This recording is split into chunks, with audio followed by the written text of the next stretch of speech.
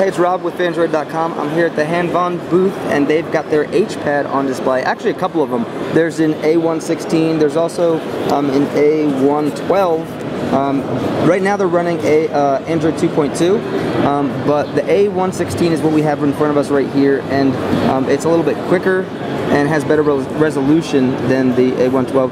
This, they say, is going to be available in July in the United States. It's pretty cool actual device, and you can see that you can scroll through, and if you had more books or magazines in these different rows, you could slide through them.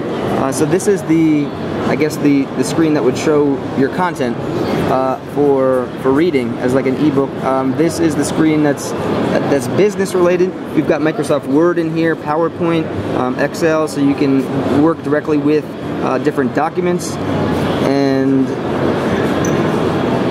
this is, I guess, multimedia everything here. We've got gallery, music, videos. This is a pretty cool interface, so you can slide in between the screens themselves, but you can also slide between different applications or different content that you have within each of these screens. So I kind of like the interface there.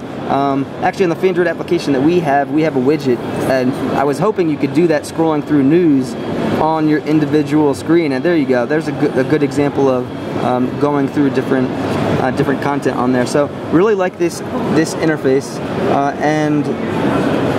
And what are these at the bottom here? We've got, it's like the menu button down here. We've got Wi-Fi and a ton of applications, but this is kind of a neat version of Android in terms of the UI. From a specs perspective, we've got everything right on there on the back here. Let's take a look. A 7-inch screen, 1.3 megapixel. Oh, it has a front-facing camera too. I didn't realize that. That's pretty cool. And overall, seems like a pretty good device. These are prototypes, right? So I guess it can only get better then.